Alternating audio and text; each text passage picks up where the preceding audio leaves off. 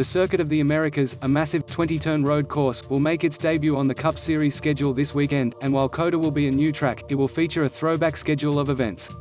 Practice and traditional qualifying will be part of the weekend activities for the Echopark Texas Grand Prix. While it will be nice to have some action on the track to look at when assembling NASCAR DFS lineups at DraftKings and Fanduel, it would be nicer if the practice session wasn't expected to be run in rainy conditions. It would be even better if qualifying weren't being held the same day as the race. Given the condensed nature of the schedule, I decided to go ahead and reveal the drivers I have my eye on for DFS contests this weekend. Obviously, new options could emerge after the field is officially set, and drivers I have listed as GPP options could slide into the cash section and vice versa. I'll make all necessary updates following qualifying, but in the meantime, here is a closer look at the drivers I expect to utilize for the Echopark Texas Grand Prix. Feel free to start experimenting with your lineup combos, and make sure to check back before the race for my final picks. Must-own DriversMartin Truex Jr. $10,600 DK, $14,000 FD. Nobody has been more consistent at the road courses the last couple of years, posting a series-best 5.4 average finish in the 9 races since 2018.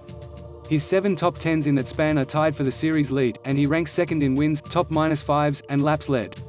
Chase Elliott $10,500 DK, $14,500 FD. Elliott has won 5 of the last 8 road courses races, including 4 of the last 5, and while he didn't win at the Daytona Roval in February, he did lead a race-high 44 laps.